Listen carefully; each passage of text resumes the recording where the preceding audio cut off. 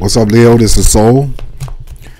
And Leo, this is your bi-weekly messages beginning April 8th and ending April 22nd, 2019. Messages will be, of course, for Leo's sun, Leo moon, and Leo rising signs as well. All right, my fellow lions, I hope all is well. Before I begin your messages, I want to wish all those Leos who celebrate Easter, happy Easter. I can make it official now. Happy Easter to you all.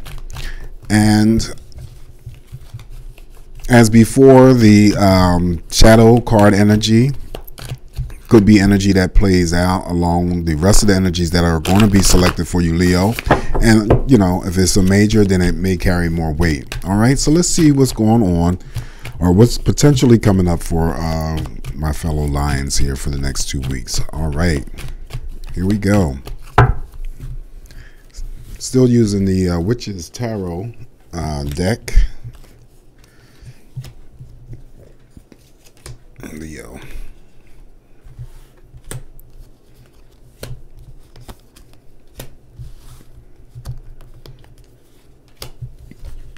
All right. Shadow card energy relates to the Knight of Pentacles. All right, so this could be energy related to work, finances, of course. The Knight of Pentacles is showing up here. It could be a promotion, could be a new job, could be someone approaching you in terms of a relationship or a friendship. Someone could be helpful to you when it's because that's a card of generosity. The Pentacles are always about generosity. So somebody could be coming to save you or rescue you in some sort of financial situation. Someone could be, you know, not only saving you, but could possibly be lending you money to help you out with your your finances in a situation. This also could be, you know, it is a court card. It could be that friend, that could be that new friend that's developed, friendship that's developed, and then also a romantic relationship. So an offering, knight in shining armor. But whoever this person is, if it's not just the energies of the knight, then it could be a real person who provides security, stability, and longevity when it comes to a relationship. Now, they may not be a true earth sign, Taurus, Capricorn, Virgo, male or female. All right, so your overall energy is related to the Eight of Pentacles. So this is actually pretty good too. It's in the upright position. This is a card of stability. This is, you know, focus on, it focuses on work, building up your income. Okay. And yeah, there's this balance of finances, possibly. Could be the indication of the job that I mentioned with the knight. A new job, change of a career. And then there's a promotion. And then there's a pay raise, substantial pay raise. But some of you but you're balanced though. The Eight of Pentacles is always about that balance. So following the Eight of Pentacles now, Leo, we have the Lover's card in the reverse. Wow. Now, was it your sign that pulled the Lover's card in the reverse the last time? So, okay, so there may be some situations where you're having issues with family members. Now, this is a general open read, so it could be, it's not just about love and romance. It could be family, it could be business. Following the Eight of Pentacles for sure is related to business. So be careful if you are a Leo who is in business and in partnership, that, you know, be careful about the spending during this 2-week period of time. Even though the Eight of Pentacles is in the upright and it's favorable, but what follows that Eight of Pentacles is the Lover's card, which is always about business, partnerships for me, and then also all other facets of relationships, friendships, romantic, and so forth, family. So the Lovers is the major arcana showing up here in the reverse. So just be careful. We have to see what else is revealed so that I can complete the story for you. But I feel that this Lover's card here with the reversal of it is disagreements with another individual. Okay, but let's see what else comes up after the Lover's card that represents Gemini and then other air signs, Libra and Aquarius, male or female. Following the Lover's card now is the Four of Swords. So there's a conflict of interest here, possibly. But this is the card that I always read in the upright position that relates to needing to take a break from a situation. Now, hence, it follows the Lover's card. And if this is the card that says, you need to take a break from somebody, detach your energies from somebody, then there you go. Okay, so that might be self-explanatory. Also, to the with the Four of Swords, it comes up where you're planning for other Leons, for other Leos. Wow, I try to combine Leo and Leon, lions at the same time. Anyway, I must be getting tired. So Leo, yes, take a break. And it may be a temporary break. That's all you need. But this card comes in as to saying that you need to do something for yourself to reserve your energies or to rebuild your energies. This is the rest, relaxation, and rejuvenation card. Okay, this is the do me, time out for me card. All right, and disconnect your energies, even if it's only temporary, from another energies. So following this Lover's card, that's important for you. For Leos or some Leos that I'm reading for that may come about in this 2-week period of time. Okay, but I'm feeling with the disagreements with the Lovers definitely coming in because that's not, it's a card that, relates to not being on the same page. It doesn't necessarily mean a split in terms of a breakup or anything like that, even though it is a major, but I'm not feeling that at this particular moment. I just feel that there's some type of disagreements. It could be money. It could be money related, or it could be something else related. But for Leo, the Four of Swords says, following that major arcana, the Lover's card, just chill out for a minute. Take a break from a situation. All right, do something for you to reserve your energy and do something nice for yourself. Following that is the Knight of Swords. So here we go. We got the Knight of Swords and we have the Knight of Pentacles. So the Knight of Swords mirrors the Lover's card. Isn't that interesting? This is the card of taking charge, moving forward, fast approaches. Sometimes the Knight comes in as the energy of being detached, of being analytical. So is there... and he's facing in the direction of the Lovers. He's mirroring the Lovers. The Four of Swords is in the middle about those conflicts. So yeah, I'm feeling disagreements. Some type of disagreements coming through or coming up for some Leos. And however those disagreements may unfold for you, it could be family related, romantic partnerships related. It could be children. It could be co-workers. It could be friends, business partners. That's what I'm getting. But there's a lot of determination, though, with this Knight of Swords that's coming through. This is a guy I've taken action.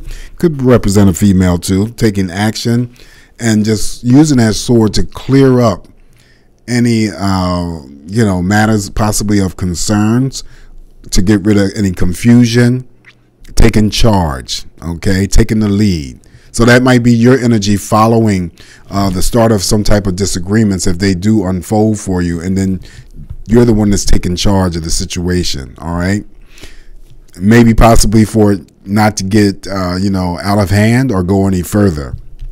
This also could represent a relationship. So let's just see what else is revealed for you here, Leo, with the Knight of Swords showing up, representing the air sign, Gemini's, Libra. Okay. Gemini, Libra, Aquarius, male or female. So the next card is your energy, the Knight of Wands. Wow. We have 3 knights here. So when I get the conflict of interest, of disagreements, because the Lovers is showing up here, and that's the dominant card. That's the trump card, right? The major arcana. So you have these people here. So I'm getting the Knight of Pentacles, which, the other messages that I had spoke about still are intact, but I'm getting a specific message with this Lover's card in the reversal that there's people here involved in some type of disagreements, or that you may be involved with Leo, coming up, and it's a disagreement. This could be, again, family. This could be platonic friendships, romantic partnerships, and it could be business partnerships. Something going on in the family. So we have to wait and see. Throw the comments in. I always appreciate those comments just to let me know. And then let's see what else is revealed here so that I can complete your story. Following the Knight of Wands, which is representing your energy, Knight in shining armor, something fast approaching, fast moving, okay? Someone comes along and helps you or assists you. That could be a brother, that could be a sister, that could be a friend. All right, so following the Knight of Wands is the Queen of Swords. See, all these people are showing up here in this reading. But the Queen of Swords is in unison with the Knight. That if you are in some type of disagreement, or there's some sort of expectation of a disagreement coming up, you're going to be in charge. The Queen is also the queen that's in charge. She's used that sword to clear up any confusion or any uncertainty. And this is a card of determination. Okay, so whatever the matter is, and it's underneath the Lover's card. Hence, it is underneath the Lover's card. So you clear up some sort of disagreements, Leo, and however they relate to you during this 2-week period of time. Following the Queen of Swords, that represents those air signs, is the Death card. Major Arcana. So the Death card is a major transformation. This is a rebirth after a release. So whatever this Death card means for you, that represents Scorpio and other water signs, Cancer and Pisces. So there's something that needs to be released and let go, Leo, whatever that is for you.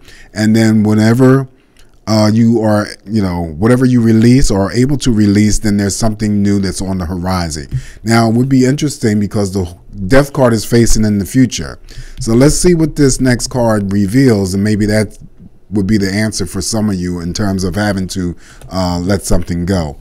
Now, letting something go doesn't always mean a physical person, even though we're having all these court cards showing up here, and the Major Arcana is the disagreement, okay? But like I said before, you have to create your own story as to what and why all these court cards are showing up here for this reading. So the Death card is facing the card that's up next, and it's the Fool card, Major Arcana, and the Fool card is in the reverse.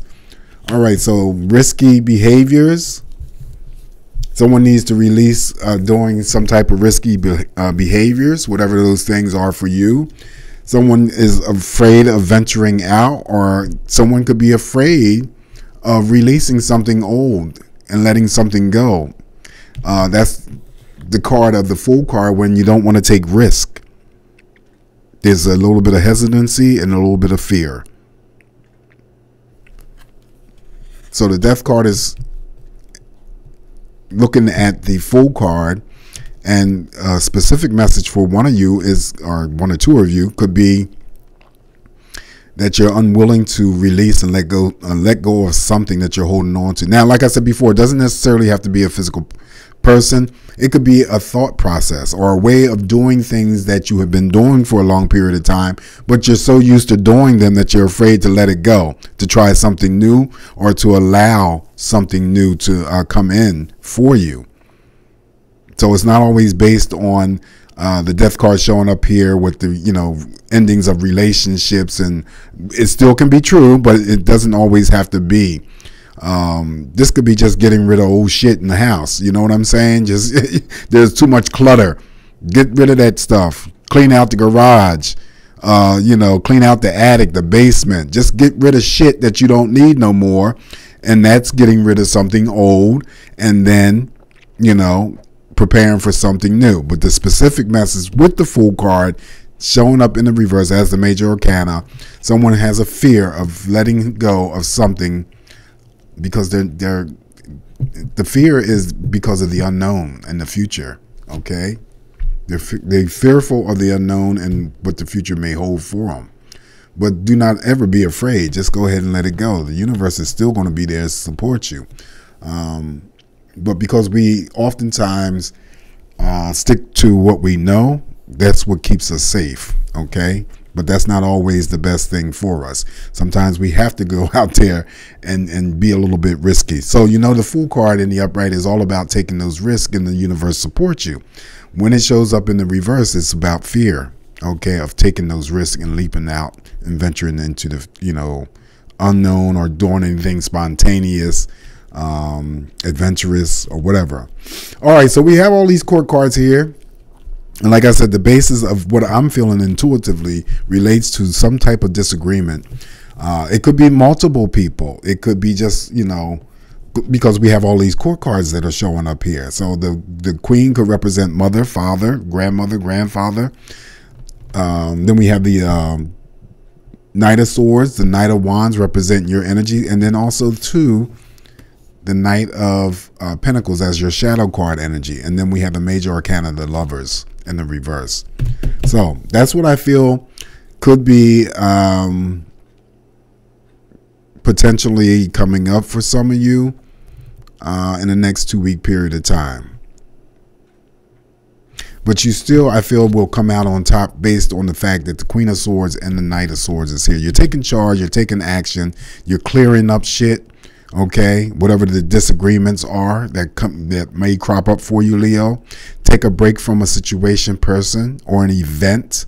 Okay, could be that you're working too hard and you need to take a break from your job. People on your jobs getting on your nerves. All kinds of stuff could be coming into play. But whatever these messages mean for you, this is what's coming out. All right, Leo, with that being said, that ends your reading. So once again, please be safe. Always emphasizing that safety. Sending you out quite a bit of love and light your way. Again, enjoy Easter. If you celebrate Easter with your family and your friends. Till I talk to you again. Take care. Bye.